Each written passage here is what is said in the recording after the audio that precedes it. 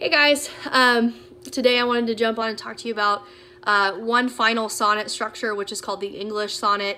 It is also referred to as the Shakespearean sonnet. He made his own, remember we kind of talked about, that artistic ability and kind of putting your own spin on things. So anyway, I want to review those characteristics with you before we begin to annotate Sonnet 130. So within an English sonnet, it is structured very similar to the Spenserian in the fact that it is divided up into 3 quatrains and a couplet. Okay, so same thing there. We've been studying that for a little bit, so nothing new. The difference is the rhyme scheme and where the volta would lie in an English sonnet. Okay, so the rhyme scheme for the Shakespearean sonnet would go as follows. It would be A, B, A, B, C, D, C, D, E, F, E, F, G, G. Okay, so that's the difference, the rhyme scheme. We also have the volta being placed in line 9. Remember I talked to you about the Spenserian sonnet and being careful that you don't mark the volta being line 9 in his. That is what is typically in the Shakespearean one. Okay, so line 9, and it's usually set off with the words but or yet. Remember those words, those conjunctions are signaling the change in thought, argument, whatever the case. Okay, so but or yet, signal volta, it's in line 9 of the English sonnet. Okay, all right. I don't think that there's anything else to kind of review there for the English, so we'll just jump right into Sonnet 130. It says that my mistress's eyes are nothing like the sun. By the way, this is my favorite one by Shakespeare. My mistress's eyes are nothing like the sun. Coral is far more red than her lips are red. If snow be white, why then her breasts are dun. If hairs be wires, black wires grow on her head. I have seen roses damasked, red and white, but no such roses see I in her cheeks. And in some perfumes is there more delight than in the breath that from my mistress reeks. I love to hear her speak, yet well I know that music hath a far more pleasing sound. And I grant that I never saw a goddess go, but my mistress, when she walks, treads the ground. And yet, by heaven, I think that my love is rare, as any that she belied in false compare. Okay, so when you're reading this, remember that sonnets are typically love poems, kind of talking about how much they love somebody, and usually they're really nice. And in this case, you're kind of probably like thinking, oh my gosh, like he wrote this about a woman he loves. Like I would run, because he's talking about all these negative things about her. But we're going to break that down, and actually he's going to come off a little sweeter than you think when we look at what he's telling her. So anyway, or talking about her. So structurally, we know it's divided into the 3 quatrains. So go ahead and mark that down on your own document. I'm going to do that myself. I didn't actually divide these up the same way as the other sonnets.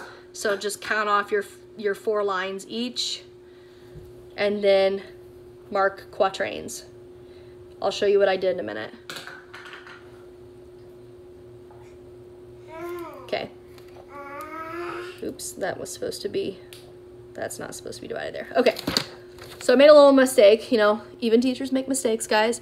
I counted off my 4 lines, I divided it up, I wrote quatrain. I did the same for the second one, I did the same for the third one, and then finally I'm going to mark the couplet. So let me do that, and I'll show you just a second. My daughter's on the ground, she's like clinging to my leg, it's distracting. Okay, so anyway, so quatrain 1, quatrain 2, quatrain 3, and then the couplet at the bottom. Okay, let's go into rhyme scheme. So does it follow the traditional English sonnet rhyme scheme? We shall see. So I'm going to read these lines to you, the last words of each line. It says sun, red, dun, head.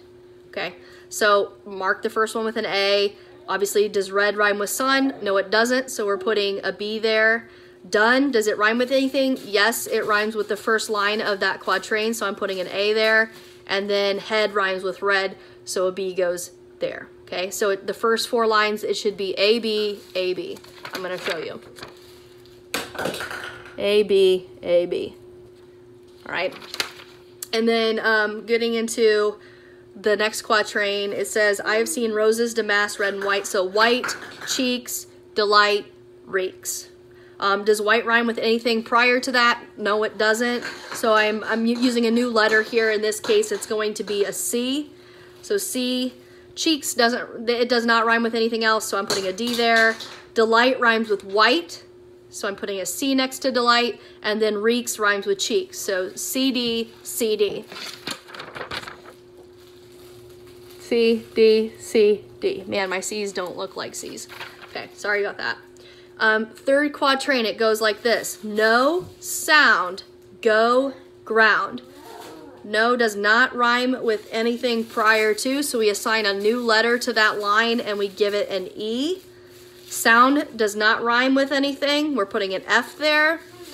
Go, does it rhyme? Yes, it rhymes with the first line of that quatrain, so we're going to put the letter E. And then ground rhymes with sound, so letter F should be placed there.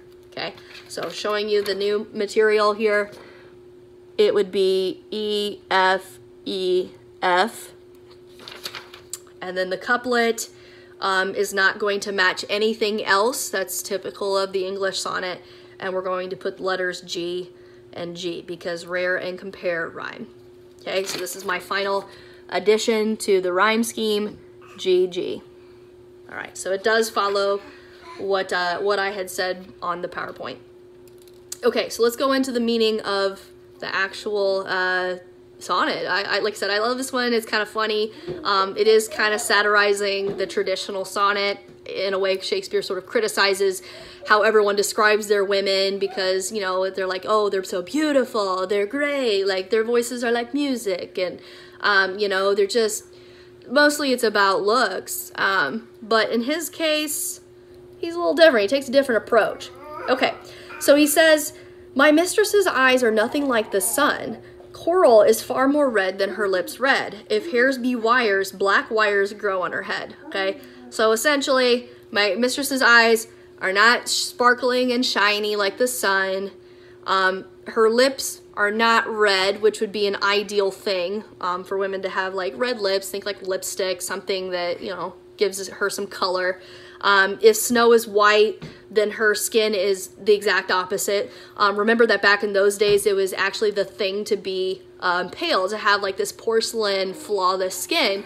And in her case, she's, you know, she's probably got a little tan going on. Like, who doesn't want a tan?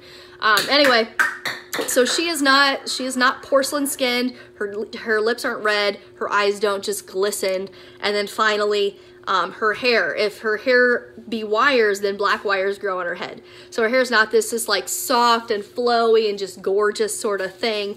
It's actually kind of coarse, and it just doesn't look the same way as everyone else's would, or at least, you know, what the ideal would be for the time. Okay, let's look at the next quatrain. It says, I have seen roses damasked, red and white, but no such roses see I in her cheeks. And in some perfumes is there more delight than the breath from which my mistress reeks. Okay, not very flattering here. You know, he says, I know what the color of roses look like. I don't see that in her cheeks. So her cheeks aren't rosy and gorgeous. You know, I believe that perfumes have a better smell than the breath that comes out of my girlfriend's mouth. Okay, so it's kind of like an ew moment there. So yeah, she doesn't have nice breath. She doesn't have rosy cheeks and all these other things that he's previously described. Okay. Third quatrain. It says, I love to hear her speak, yet well I know that music has a far more pleasing sound. I grant I never saw a goddess go, but my mistress when she walks treads the ground. Okay. So he says, I love to hear her voice, but I'm going to tell you right now that it's not this pleasant sounding thing, you know? She doesn't have that, like, nice voice. I don't know. I imagine maybe some sort of annoying voice. I don't really...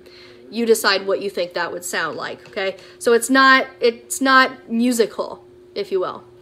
And he also points out that, you know, I've never seen goddesses walk. Like, you know, like, usually if you think you have a goddess, they are graceful and they just sort of glide everywhere.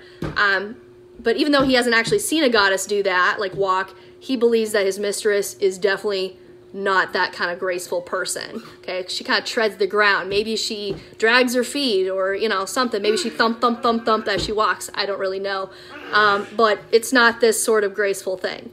Okay, and then finally, so, you know, again, he's kind of like roasting her quatrain after quatrain after quatrain. And again, I'm kind of like, you know, if I were her, I'd run for the hills. Like, you're not very nice. But then he gives you this couplet. Like, it's, if you read it, I'm gonna do this right now. It's like it just makes up for all the things that he said previously. You know, he goes, and yet by heaven, I think that my love is as rare as any she belied with false compare. So he says, and even though she possesses all of these, I don't know, unpleasant characteristics, these characteristics that most people wouldn't deem beautiful, I believe that my love is even more unique and even more strong than any other person's love for, you know, their woman. Okay. You know, he says with false compare, because he's kind of saying like everyone else kind of compares their women to things that aren't really true, you know. So in a way, like, I guess I got to give Shakespeare credit here because, you know, he's being realistic. Like, nobody's perfect. Nobody has all these characteristics. Look at us today. Like, you know, when you're with your significant other, they love you for who you are. All the goods, all the bads. And again, your love's special, even if you have all these things, these flaws. So anyway, that's Shakespeare for you there. I do like that because it's more so the truth. He's a realist. Okay. Anyway, let me know if you guys have questions over this one. You know, I'll be getting into pastoral poetry the next time I record, so we're going to shift our gears a little bit and look at different characteristics. So anyway, until then, peace out.